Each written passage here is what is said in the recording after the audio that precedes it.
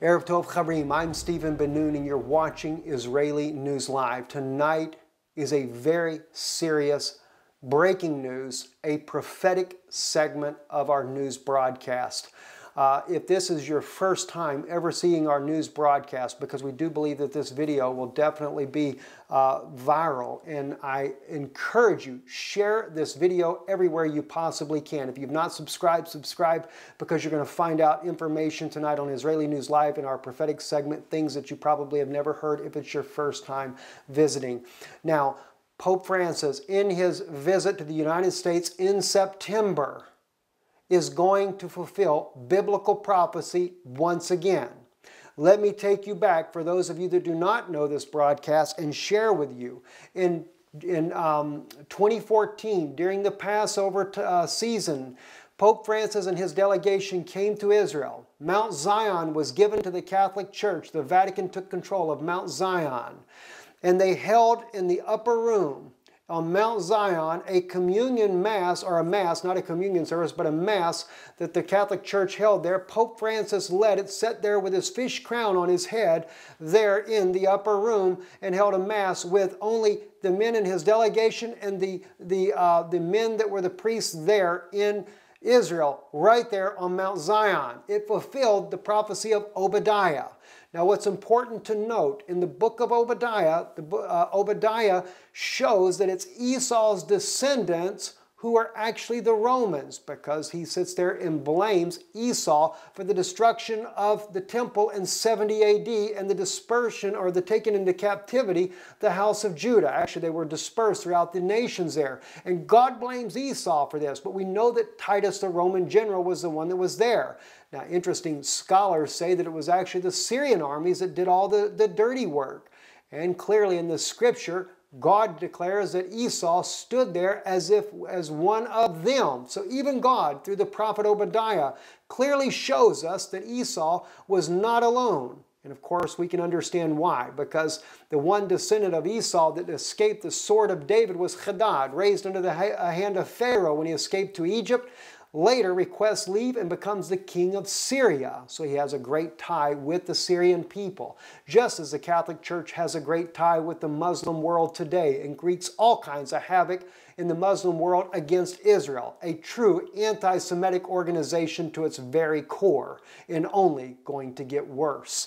Now, in Obadiah, let me take you to the 16th verse of chapter 1, and it states here, "Because just as you drank on my holy mountain, all nations will drink continually. They will drink and swallow and become as they had never existed. But on Mount Zion will be those who escape, and it will be holy, and the house of Jacob will possess their possessions." So the holy mountain is Mount Zion, where they drink.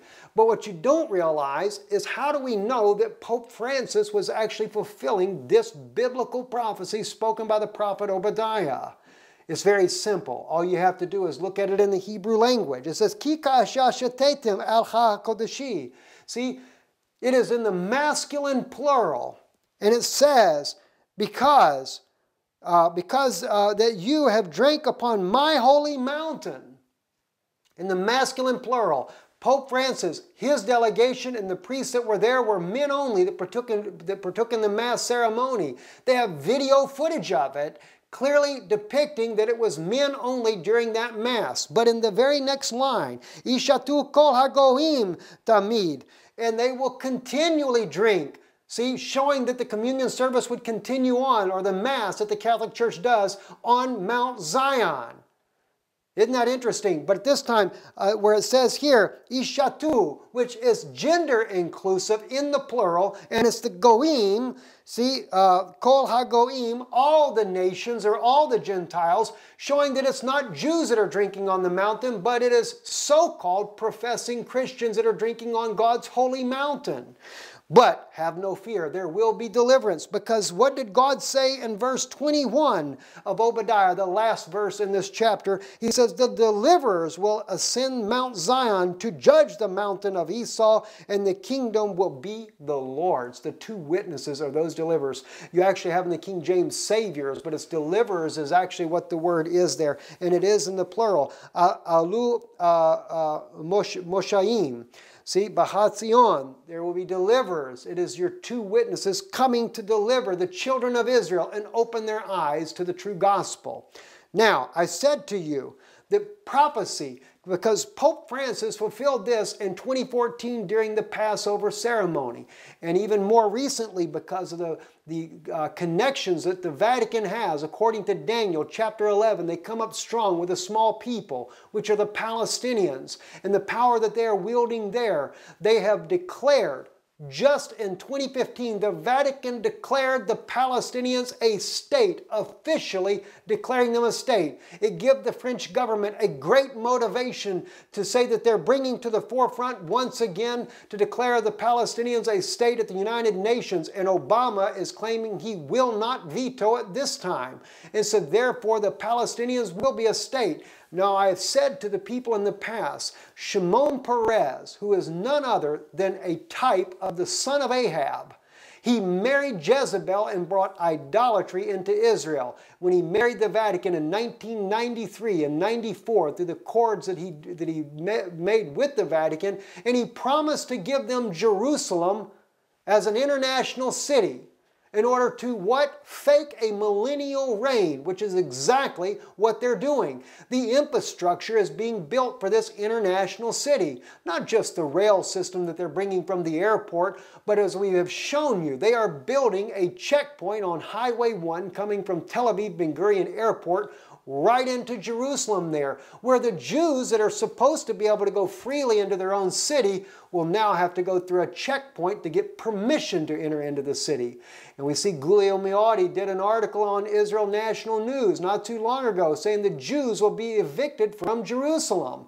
Now, the title of the article was that the Temple Mount is what is important for the Jews to hold on to. Now, not exactly, I'm paraphrasing the title, but in his article he clearly says that the Jews will be uprooted and taken out of Jerusalem because of this Vatican decree. Now, the Vatican has already caused Jews being uprooted. We saw that in the news. Again, Scripture being fulfilled in Micah. That is Micah chapter 4. And let me just take and remind you of what happens in Micah there. Chapter 4. Let's go to that one real quick and then we're going to move on into another incredible biblical prophecy that is about to fulfill right before your eyes.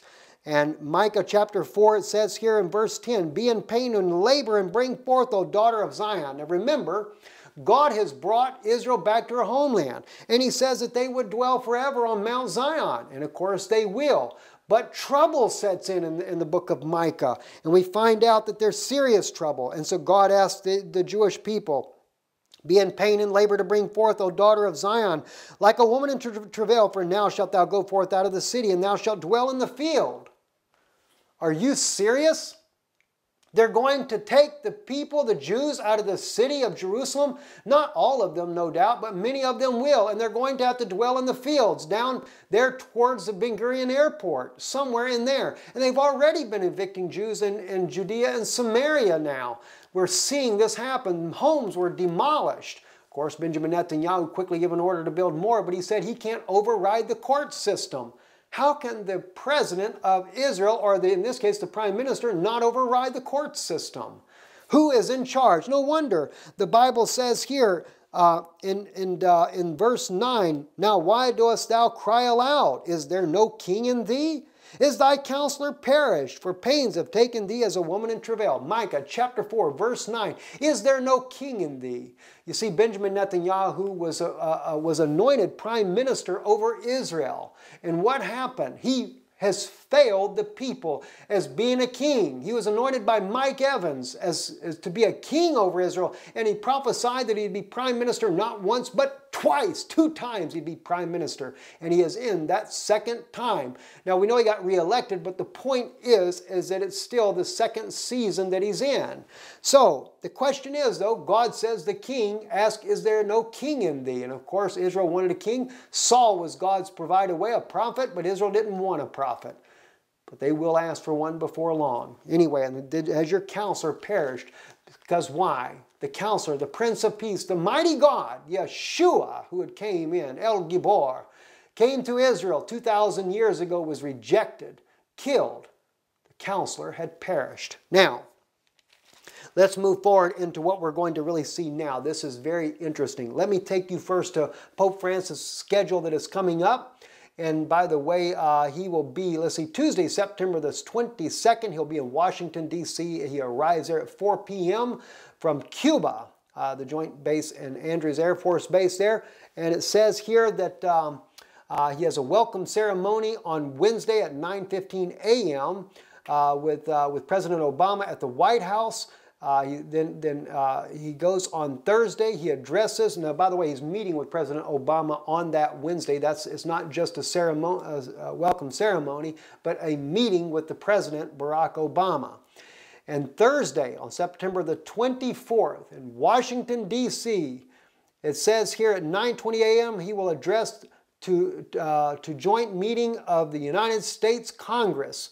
Then he takes on Friday at 8:30 a.m. he'll be in New York City and visit to the United Nations and address the United Nations General Assembly. Now, what's interesting, not only Pope Francis will be there addressing the General Assembly, even President Putin from Russia, the first time in 10 years, will be on hand for this. All the world leaders are coming together and speaking. What are they doing? They're bringing about the new world order. Now, the Catholic Church has already stated clearly there must be a one world government. There must be a head to the one world government. That's what the Pope has been doing. Not only that, have you noticed all the charismatic leaders that are joining up with the Vatican? It is unbelievable. Kenneth Copeland, John Hagee even wrote a letter of apology to the Catholic Church, and it seemed that he no doubt did it under great pressure. It's on their own website, his apology letter. And it seems very sad because he always had a good teaching, knowing that the Catholic Church was the whore of revelation. But unfortunately, the pressure was too much, and he recanted all of his statements against the Vatican and said now he knows and understands the greater purpose that the Vatican serves, even with Israel. Nonsense, Mr. Hagee. That is not true, my brother, and I am so sad to see that they got to you. I pray, though, my brother, that you will repent, even as I pray that Pope Francis will repent while he has time. But I'm afraid that you're about to see prophecy being fulfilled. I pray someone gives this video to John Hagee so that he can wake up himself. But there's been a huge move of the charismatic people moving towards Pope Francis as they all return to the mother whore, the great whore of Revelation, and her daughters are beginning to come back home in droves from around the world. He says that he wants a one world religion, and he's bringing all the religions of the world together. The Muslims, the Christians, the charismatics, the evangelicals. They have broken down the walls of separation in every way they possibly can to make it all one. He wants a one world bank, and he even is like we have done. He is against the killing of animals. But don't let that fool you, my friends. You see, we stand also for the Essene humane gospel that Yeshua preached when he preached against the death of the animals, like Jeremiah preached against it, like Hosea preached against it, like Malachi preached against it, like Isaiah preached against it. We all stand for that as well. We stand for that here, that God has a humane law. And he says in the law that he gave Moses, thou shalt not kill. Jeremiah says that God never did ordain sacrifices to begin with to your father. He did not instruct Moses in this way. In Jeremiah chapter 7, that is. All right, now, let me just quickly, though, let me share with you. Pope Francis, and some people have even said, Steve, you're preaching like him. He says that people should be vegetarians. But his agenda is not godly. An antichrist, an antichristo, is someone that is just like the real deal, but he's got a false agenda. He's fake. Antichristo. He is a vicar of Christ. He claims to be in the place of Christ, that sits on the seat of Christ and tells people and gives the orders as if he's God himself on this earth. And he's far from being the God of this earth. He is nothing but a man as you are a man, and he has the ability to repent like you have the ability to repent. But when he tells you to be a vegetarian, what is his agenda? Well, I can show you what the agenda is. Remember how the United States came out with a law not too long ago, and it was a law that scared the heebie-jeebies out of everybody because they were showing you that you couldn't even have a common garden. The law was too loose in its wording. See? Because why? You couldn't, they have ability to shut you down and grow in your own garden. And here came an article here. I looked at this article here on, it's called The Permanent Culture Now. And the guy says here at first glance, speaking, because he says, is this a conspiracy theory once again? And says the first thing I read that started the alarm bells ringing for was the two bills, and that bill is S-425 and H.R. 875, which were introduced to both houses and Senate and the U.S. Congress by Democratic Rosa DeLauro. This caused immediately controversy as Rosa DeLauro is married to Stanley Greenberg, who is a chairman and CEO of Greenberg Quinlan Rosenberg Research, who have carried out work for biotech company Monsanto. Now, I will post this on Israeli News Live, our Facebook page, so you can see the rest of this article. Now, his argument here is that the reason why the government has passed these laws to stop you from growing gardens in your own home, to close down the organic stores as well. They raided an organic store, police drawn in California. That was at the Rawsome Food Company in California, who produces and sell raw organic food, have been visited and arrested by armed SWAT police on 2 occasions. See, drawn weapons. They even got the video on here showing them. What are you going into a natural food store with your weapons drawn like they're a bunch of criminals? But what is the Pope's agenda? Why does he want you to go vegetarian? Because of what that first sentence spoke about there, about the Quinlan Rosner Research. You have carried out a work on biotech company of Monsanto. What is it? They are doing GMO food. The Pope wants you to go vegetarian because they want to force the world in eating genetically modified food to be able to corrupt your body and destroy you is what they want to do. This is the reason he does it. It's a different agenda altogether. Now, I don't want to get too carried away in this. As far as going into that direction there, I want to share with you the prophecy that the Pope of Rome is about to fulfill in the very near future. I'm taking you. The title of this video deals with the mark of the beast. And so you're probably wondering, when are we going to get to the mark of the beast? We're going to go to it right now. All right, now I want to take you to Revelation chapter 13. All right, in verse 1. We'll start right there. It says, I stood upon the sand of the sea, and I saw a beast rise up out of the sea, having 7 heads and 10 horns, and upon his horns 10 crowns, and upon his heads the name of blasphemy. Keep that in mind. The name of blasphemy. And the beast which I saw was like unto a leopard, and his feet were as the feet of a bear, and his mouth as the mouth of a lion. And the dragon gave him his power and his seat and great authority. The dragon, as we know, is Satan. Satan gives him his seat. And yet the Pope of Rome sits on his throne in the Vatican as the vicar of Christ, as the world leader, the man that is supposed to take the place of Yeshua on earth. They make no bones about it. That's what they believe. That's what the Catholic Church doctrine teaches. Okay? And I saw one of his heads as it were wounded to death, and his deadly wound was healed, and all the world wondered after the beast. Well, to begin with, the beast is represented as a power. A beast in the Bible is an animal of power. But in this case here, we're also speaking of a man. But the reason the deadly wound is healed, that is not the deadly wound of an individual. That is because the Catholic Church was nearly destroyed and put out of business. And even Napoleon brought down the Pope of Rome. But it revived again. And a new revived Roman Empire is what we're seeing today. And the Pope, they have survived the deadly wound where it almost completely obliterated the Catholic Church. After her founding by Constantine and the Mithras priests that helped canonize their Bible, which King James has tried to give us a better version of that. But the Mithras priests worked together.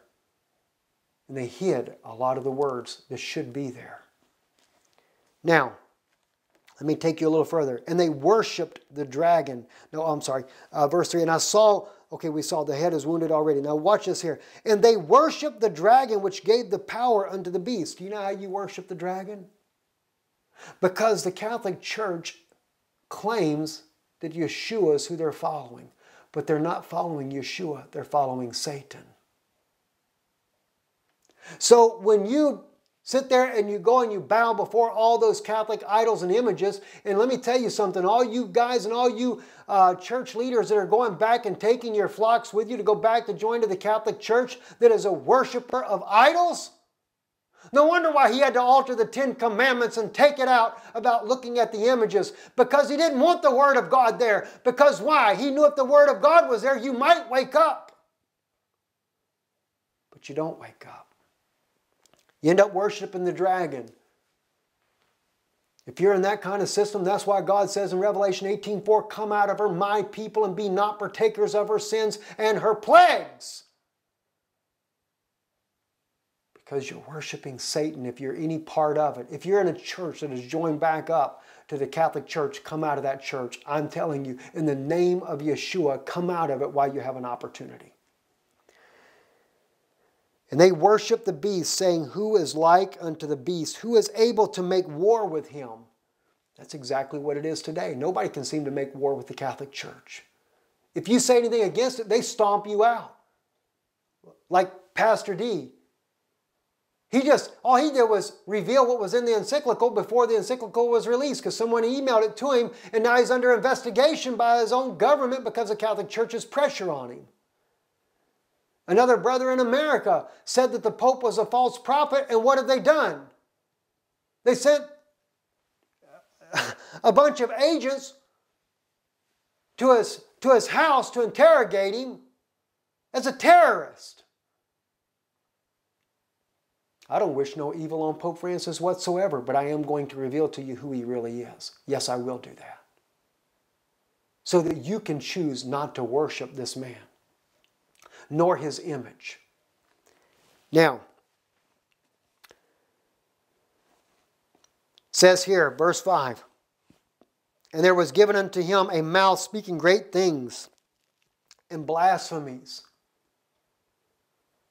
See, the beast gets a mouth. It's the man. That's where the man comes into play. That's where Pope Francis comes into play. He is now the mouth to speak great blasphemies. And power was given unto him to continue 42 months. By the way, he's continuing that 3.5 years. At the same time, the 2 witnesses are going to come on the scene as well.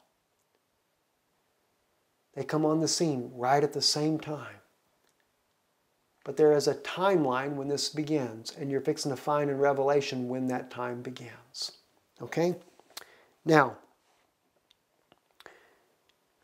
and he opened his mouth in blasphemy against God to blaspheme his name and his tabernacle and them that dwell in heaven. That's a lot of blasphemy. Now, I'm going to show you something, and you're going to see now why Constantine and the church fathers that helped him with the Mithras priests put the Bible canon together. And it's not that they didn't give you a lot of true books, they did. But they took out a lot too because they didn't want you to know the whole truth. Let me show you what it means and why it says that they would blaspheme. Notice what the scripture says. And he opened his mouth in blasphemy against God to blaspheme his name and his tabernacle and them that dwell in heaven. Let me read to you right here. This is from chapter 61 in the Essene Humane Gospel. I've broken it down in the scholastic work that I'm doing on the one that I have. I've broken it down into not only into the chapters but also into verses. So this is actually in verse 8. Let me read verse 7 for you first. Yeshua is speaking here. But the eternal Spirit of all shall send forth his holy messengers, and they shall restore the holy law anew. That's the 2 witnesses. Which wicked men have hidden by their vain traditions. That's what happened with Constantine. Wicked men. Constantine never had a vision of heaven.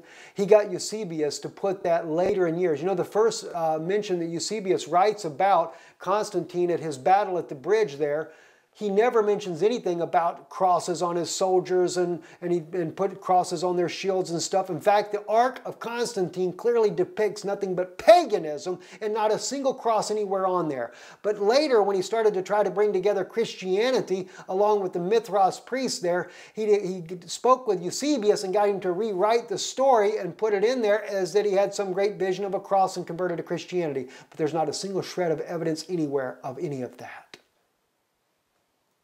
You would think on the Ark to Constantine that was built for him that they would have put the crosses on the soldiers' shields that are depicted there, but they don't. So, he says here, wicked men have hidden by their vain traditions, and those that believe not the holy law shall perish. And in that day shall all they that keepeth my law and commandments be hated of all nations for my name's sake. For many shall be offended at my holy laws. Because why? You've been taught all these years that eating meat is okay. You forget that God commanded in Genesis that He gave to humans the fruit of the trees and everything that has seed that brings forth, everything that has life within itself, the vegetables and things like that. You forget that that's what God commanded. When the children of Israel came out of Egypt, they had strictly a vegetarian diet. Then they began to lust for the flesh. God even says it. You lusted for the blood. He wasn't angry over the melons or the garlic that they were missing back in Egypt, but He said He was angry over the blood. So God permitted. See, there is a permissive will of God. You do what you want to, but there's a permissive will of God. And so God permitted them, the quail, sent the quail in, but God was so angry when they were eating it. The Bible records that while the flesh was between their teeth, He opened up the earth and swallowed them up, many of them. You know, God said to Noah in his day, He made a covenant, not just with Noah and his sons, but with the animals as well. And Noah was commanded not to eat any flesh that had blood. Think about that. Of course, the rabbis twisted it and said, oh, as long as you take the blood out, you weren't to kill them, period. You go back to the millennial reign. The millennial reign, there's nothing going to kill or destroy in my holy mountain. In fact, God, even Yeshua Himself speaks about this. He said, if you knew what this meant, you would have not have condemned the innocent. No, I'm sorry. Yeshua says, He says, if you knew what this meant, I desire mercy, not sacrifice, you would have not have condemned the innocent. In the Hebrew Matthew, He says, you would have not have bound the guiltless. It's in the masculine plural once again because of why? The blood of the bulls and goats that were bound on the altar, they were all males. Let's continue on right here. So he says here, and they will betray one another and shall hate one another. For many false prophets shall indeed arise and shall deceive many. There's all kinds of prophets out there. All kinds of them that are deceiving the people on a regular basis, and you don't even realize it. But he says, when the holy law is restored, the people are going to hate you for it. And believe me, a lot of people hate me for it. And I'm not even one of the witnesses to restore it. But I'm hated for what I say about it. But verse 8 is what's important because it lines up with Revelation here. Yea, I tell you that in that age yet to come, speaking about our age, the Father's name shall be blasphemed in a manner like never before in the history of the world. What does it say here? And He opened His mouth in blasphemy against God, to blaspheme His name and His tabernacle and them that dwell in heaven. What does Yeshua say right here? The Father's name shall be blasphemed in a manner like never before in the history of the world, greater than even the star count of heaven itself.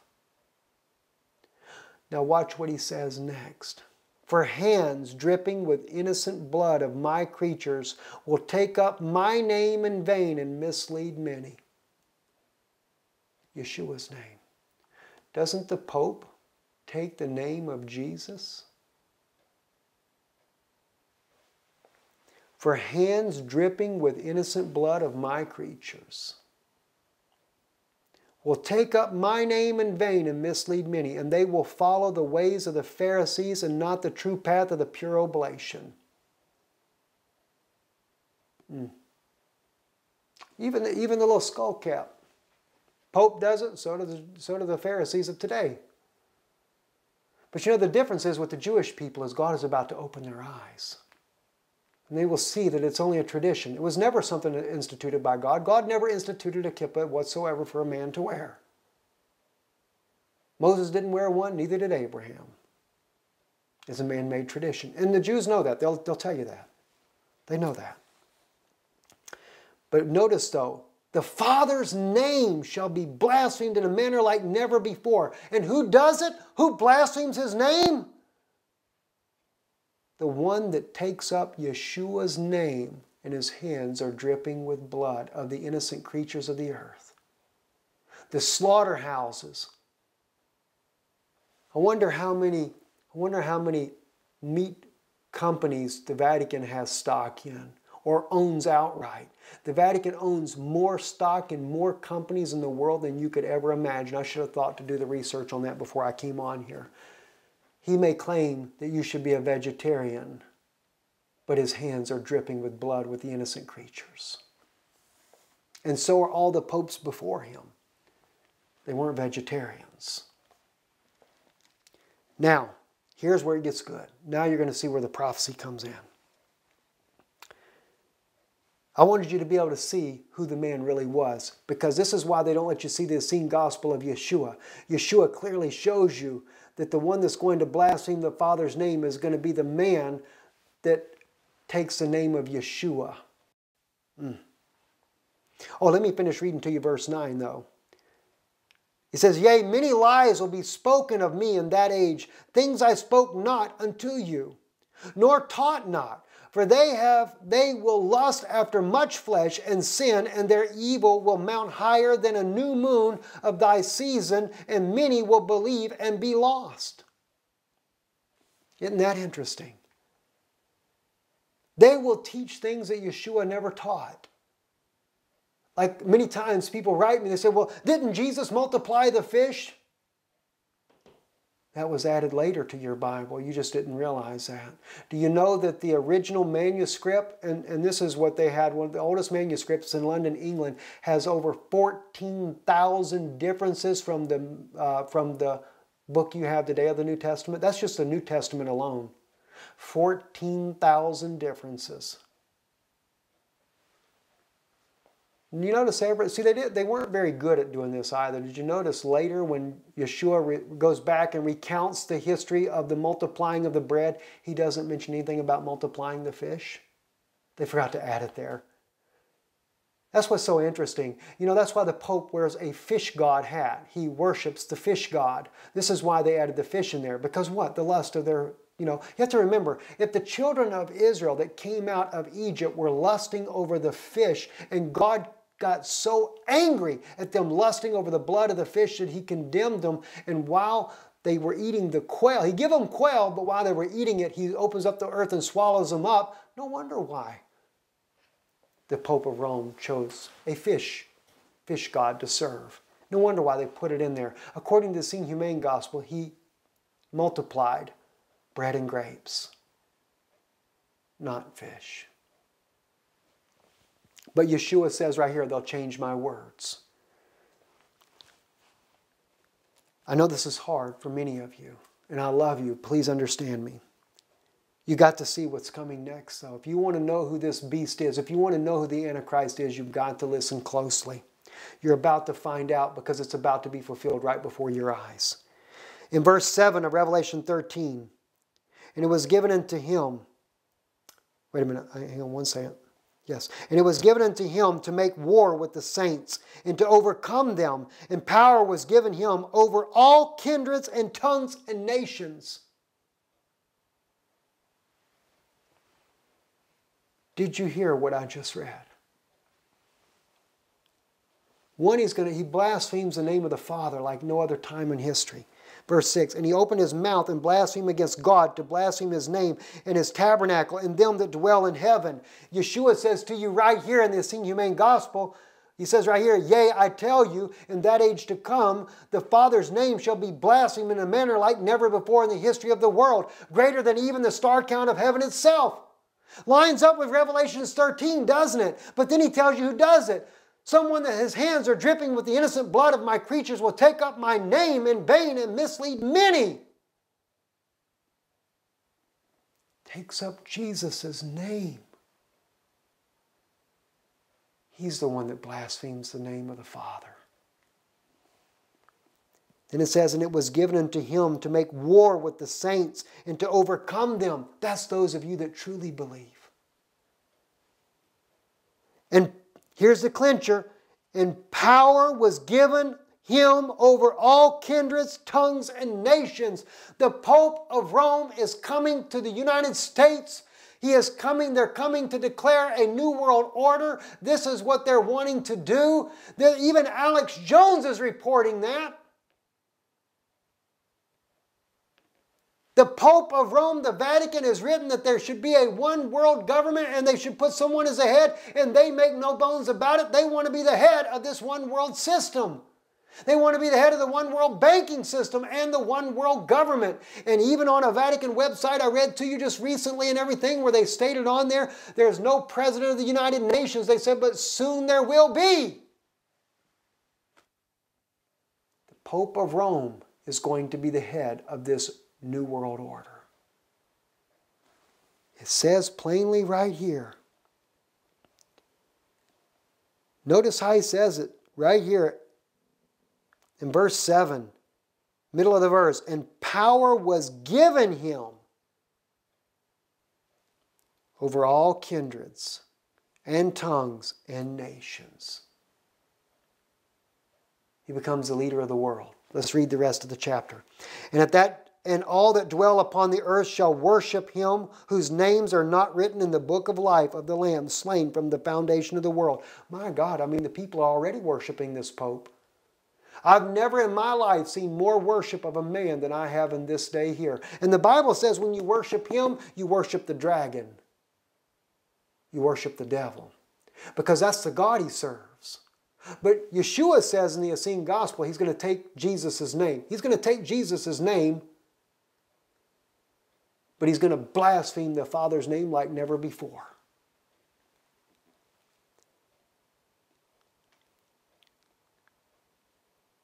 And he says in verse 9, if any man have an ear, let him hear. Watch this one. He that leadeth into captivity shall go into captivity.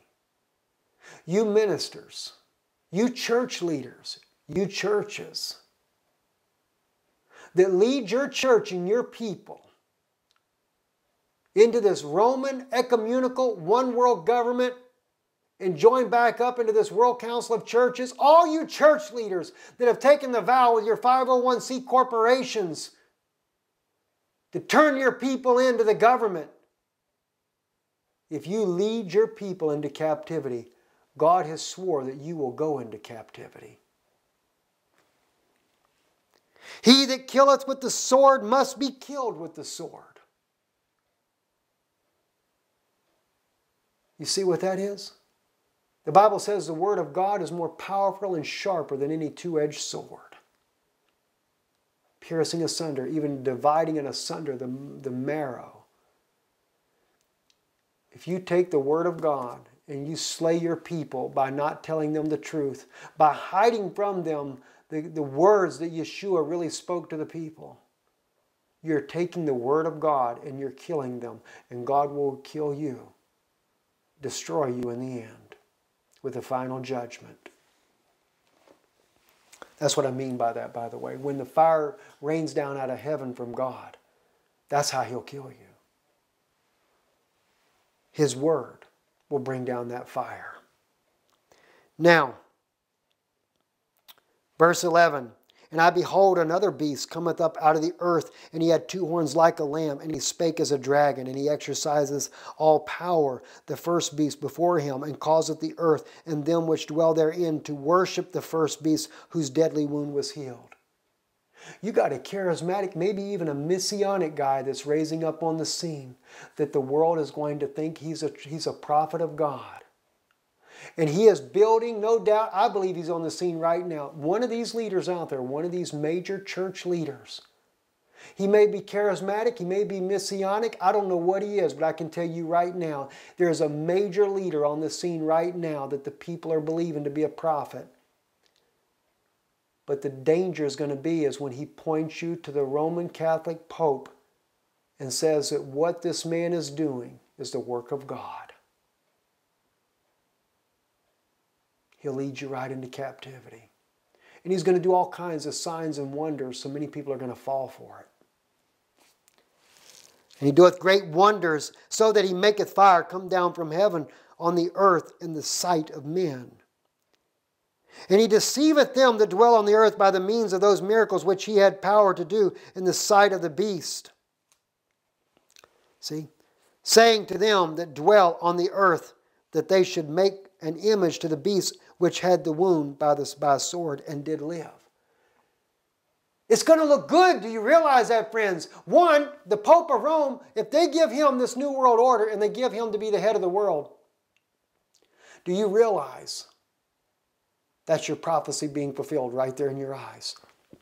But like the Pharaoh of Rome, which really is what the Catholic Church is, every Pope is a Pharaoh, is what he is, because their descendants are Esau's descendants, and Hadad was raised under the Egyptian tutorship. Moses was raised under the same thing, but Moses separated himself and went with the Word of God. Hadad didn't. Hadad took all the paganistic traditions with him and took it right into the Catholic Church, and this is why you have fish gods. He wears a hat like the Pharaoh of Egypt, which also was a fish god, and all this kind of nonsense, okay? So this is what you've got. And this guy, this charismatic leader, maybe a messianic charismatic leader, is going to be a false prophet that is going to lead the people and make them believe that the Catholic Church has got the true way, and he's going to lead you into captivity, and when you go into captivity, God will take them into captivity as well. This is your Janes and Jambres that withstood Moses, but it's only one in this case here. Janes and Jambres. And he had power to give life unto the image of the beast, that the image of the beast should both speak and cause that as many as would not worship the image of the beast should be killed. And he causeth all, both small and great, rich and poor, free and bond, to receive a mark in their right hand or in their foreheads, and that no man might buy or sell, save he that had the mark and the name, or the name of the beast, or the number of his name. See, it's not just a microchip, friends. Microchip might be the way that is facilitated. But you don't just have to have the mark of the beast. You can have his name. You could be Catholic. Why do you think God says, come out over my people? If you got the name or even the number of the name, and I don't know what the number of the name is, but I know what the name is.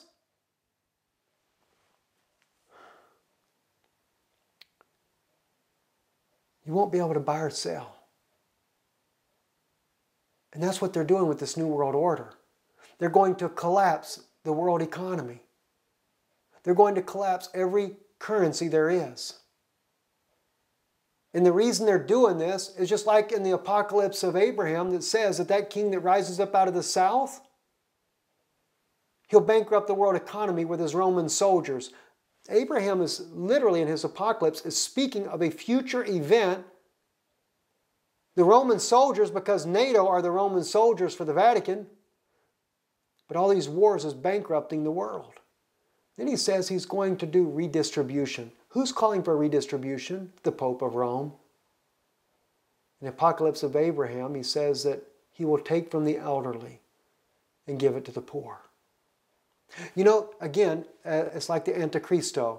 He is like Christ. He's not the Yeshua. He's not Jesus. But he is the antitype. He is similar to the way Christ is. He is a vicar. He pretends to be the man that says, don't kill the animals, like Yeshua said in the Essene Gospel. But his motive is to get you on GMO food, to kill you with it. He says redistribution of wealth. Yeshua said to the rich young ruler, you only lack one thing. Sell what you have and give to the poor. Yeshua did believe in having equality amongst the believers. But he never did it by force. This man's going to do it by force. He's going to collapse your economy to where all your stocks and 401ks are worthless. And then he'll give you just pennies on your dollar. That's how he redistributes your wealth. So you won't be able to buy or sell unless you're part of the New World System. So the economy will collapse. It'll be down for maybe 3 months as they put everything back in place, get all things done up. Maybe a lot of riots in America as a result. It may last longer, I don't know. But the economy will pick back up again. But it's going to be a Pope economy. It's going to be a New World Order economy. It's going to be a Vatican economy. And the only way you'll be able to buy and sell in that economy is either you take the mark, you have his name, or the number of his name. Here is wisdom. Let him that hath understanding count the number of the beast, for it is the number of a man, and his number is 666. I've told you guys many times before, vicarious filii Dei. Instead of the Son of God is what that means. It's the Latin words. It's what's on the Pope's triple crown, written on his triple crown. I've showed you the picture before. The Roman numerals that are on those Latin letters is 666 to the dot.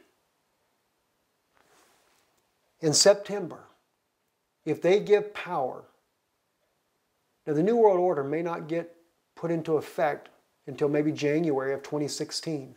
But whenever the Pope of Rome takes that power, according to Revelations 13, in verse 7, it says, and power was given him over all kindreds and tongues and nations. Once that power is given in the one world government, a new world order, once he's given that power, your 42 months begin. Your 2 witnesses will be on the scene. If they do it in September, it'll begin in September. According to Revelation 11, the 2 witnesses will be killed at the end of their ministry. And this is when God will take his bride and hide her, because he'll pour his wrath out. There's other things I'd like to share with you on that, but we don't have time for that right now. I'll share it in another video. My friends that are watching this news broadcast, I encourage you to share this with every person you have. This is between life and death. You must come out of her. Not just the Catholic Church, any church leader, anyone that will take you into the captivity of this New World Order is a serious danger to your soul. And God tonight has revealed to you who that man is. Who is going to lead the nations and lead the people to ruination. The economy will come up, even though he's going to collapse it. You'll have more things in common afterwards, that's for sure. But there's going to be a rebound. Oh, don't think the Pope is going to give up his gold or the Vatican golds or any things like that. They're only going to take your money. Friends, it's a serious hour. Very serious. We love you. We're praying for you. If you believe this ministry, stand with us and support this ministry. And many of you have been showing that. Again, even though I'm preaching so hard, we've lost a lot of people as a result. But a lot of you have stayed on as well because you want to know the truth as well. We want to know the truth. And I'm trying to show you that time and time again. Pray for us. And we'll be praying for you as well. God bless you, and good night. I'm Stephen Ben-Nun with Israeli News Live. You can go to our website, israelinewslive.org, if you want to be a part of this ministry and news broadcast, or israelreturns.com. Shalom, good evening.